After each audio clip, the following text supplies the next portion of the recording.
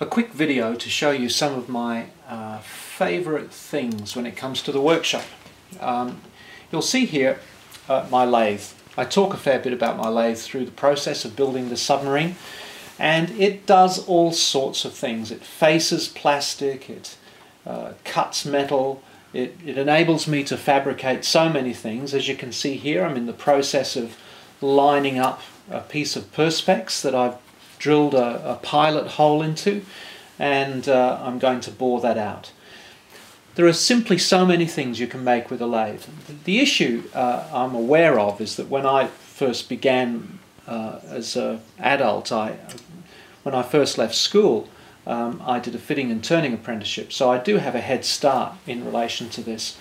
But lathes are not that difficult. I mean, 90% of the time I don't even change the rotational speed on this. They do have to be treated with enormous respect though, and I'd suggest if you haven't had a lathe before and you're interested in buying one, go for one that's small like this because it's perfect for hobbies. Get some advice, talk to people that have them, make sure that you don't do anything silly, because very simply you can do some serious damage to yourself, even with a small lathe like this. So, you need to not wear a tie. That's the classic first one. Make sure you don't put any parts of your body on anything that's swinging and rotating. But apart from that, you treat it with respect, and you can do endless things with lathes. I mean, I very seldom use the power feed. I never use screw cutting because I've got taps, but I can drill holes accurately, and then I can put taps through perfectly square by using the tailstock. So there's endless things that you can do and make your work really accurate and nice. And all I've got to say is really think about it. It's a great option. Here I'm about to face off a piece of plastic for something that I'm going to make.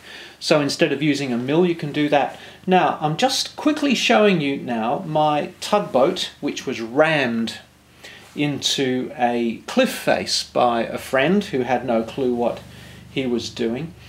In repairing this, I used aluminium flashing, 1mm aluminium flashing, of which I have a supply. I find it's marvellous for modelling. What you can do with it is, for example, using a little pinking wheel like this, I can put on rivets, and it looks fantastic. Of course, because it's metal, it looks like metal in the finish, and of course you can roll it out with a rolling pin and make it flat again. This is the going to be the side of the boat and some slots, some water slots. Now I'm showing you a hot wire contraption that I made. All you need is some resistance wire, and 6-volt battery will do, and you can cut foam beautifully. None of these things ended up in the boat, mind you, but you can see how it all works. Easily cuts foam very nicely, and you can even make this cutter, for example, you can make any shape with the wire as long as you hold it still, and you can make whatever you like. Very easy to use. You can see that.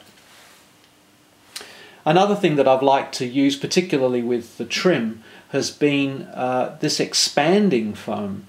You just push the little knob and out comes lovely foam. It expands to 4 times its size. You've got to be careful of it, but as you can see, if you use judiciously Glad wrap, you can make anything. Now I've just put a little patch of this in the stern of the boat to help with the trim. And now I'm making a particular piece which is very important for the trim of the boat. And even now, here it is, this is the finished item. That fits beautifully, holds some wires in place, easy to make, easy to do. And I've found this has been just terrific stuff. The Dremel. Who can ever say anything about a Dremel? It's just the most magnificent tool. I'm just showing you one thing here that I've used it for. The cut-off wheel is brilliant for cutting anything that's fine. It's just great.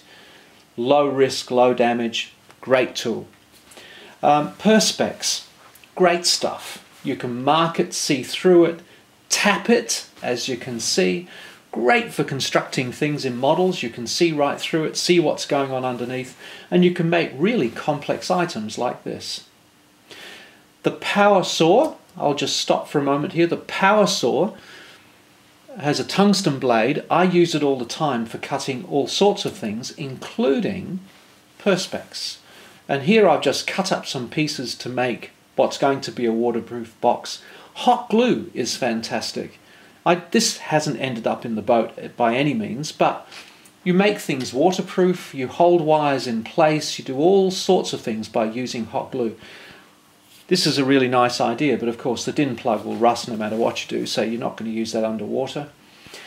A cross slide with a drill pedestal is just brilliant. You can make things so accurate using this, and it's just a great addition, and they're not expensive. You need a lot of drills. These drills are fairly inexpensive, but there's such a variety there. When you have a good set of drills that you can drill the pilots with and so on, you can finish a hole to almost any dimension when you've got a nice pile of them. And here is silver solder. I use silver solder all the time. It just makes life so easy, and it takes a bit of practice to get it right, and you make a few mistakes I think along the way, but it's worth it. I'm just using some stainless steel welding wire for that construction just there. And finally, carbog. Who could go wrong with carbog? I want you to notice that one of the tool I'm using here is one of the tools that you use for panel beating.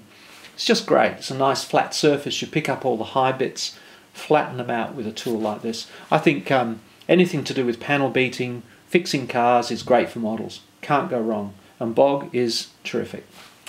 I think I finished. That's sort of covered what I wanted to show you. So there you go. Bye.